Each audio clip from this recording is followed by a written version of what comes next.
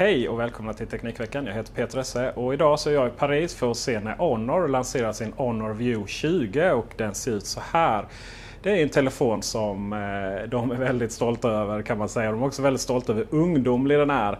Nämligen genom det här bakgrunden då som reflekteras och körs på olika sätt. Och den finns även i rött och svart.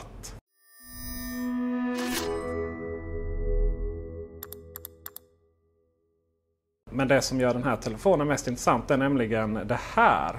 Ingen notch så långt ögat kan nå, utan den här lilla kameran här framme i stället. Så den tillhör de här telefonerna som har löst. Vi slipper den här flärpen här uppe. Tyvärr slipper vi inte hakan här nere, men när väl det hade vi gjort det, då hade vi verkligen haft den här skärmytan över hela. Honor View20 släpps imorgon den 23 januari i nästan hela världen, utom i Sverige. Där är releasedatum inte känt. Anledningen verkar vara att man inte riktigt har någon återförsäljare för den, men man hoppas att det kommer. Sverige är såklart en viktig marknad enligt dem själva. Utöver att den saknar flärp och har en ganska färgglad bakgrund så har den också en kamera på 48 megapixlar och den kommer ju framförallt användas då till möjligheten att zooma in, eller man säger beskära foton, behålla pixlarna. Man pratar ju extremt mycket om AI och 3D-kameror och så vidare, och man visar också upp möjligheten att dansa med en avatar. Men också en sådär Microsoft Kinect-variant så att det går att stå och låtsas åka skidor och så ser man på tvn hur man åker neråt.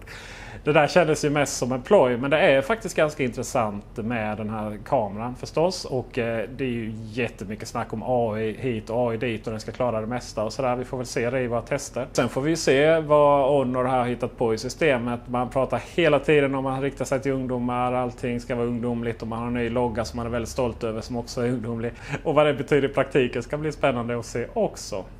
Men kanske mest intressant på den här telefonen är prispunkten kontra prestanda. Man har ju satsat på en ganska rimlig prispeng på runt 5 000 kronor. Vi får väl se lite när svensk moms och sånt kommer till. Men ändå så är det en ganska rimlig penning och du får ju också Huaweis absolut fetaste processor i den. Så man har gjort lite som OnePlus att man har inte dragit ner på prestandan. Och vill återkomma med en fullfjädrad recension här om några veckor. Så vill du se den, glöm inte att prenumerera. Tyckte det var intressant så gärna tumme upp. Ställ frågor i kommentarerna vad vi ska ta upp i recensionen och så vidare. Och tills nästa gång så ha det så bra. Hej!